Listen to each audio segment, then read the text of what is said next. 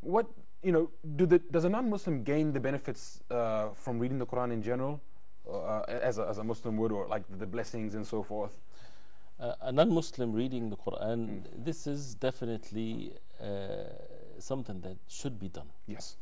And that's what the Quran is, basically the living miracle to the Day of Judgment for people. And the Quran is calling people to embrace the truth.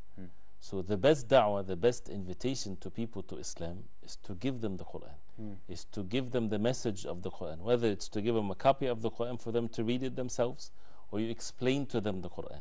It's not about my opinion or someone else's opinion, it's the message of the Quran and the miraculous words of Allah subhanahu wa ta'ala.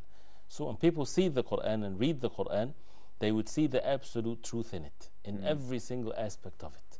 Whether it's in the most important thing that they need, which is the fact that they need to worship Allah subhanahu wa ta'ala alone, following the way of the Prophet sallallahu alaihi wasallam, and also in the stories, the benefits of what is being mentioned, the rulings, the manners that Allah subhanahu wa ta'ala orders for people to observe.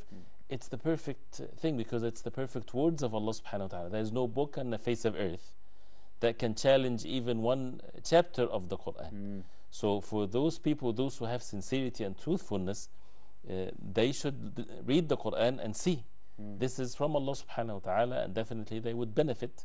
And even if, say for example, a person continued to be in the state of disbelief, they take some benefit maybe in their worldly thing, but it won't benefit them in the hereafter. The benefit in the hereafter for a person to be saved from the hellfire, a person has to embrace it.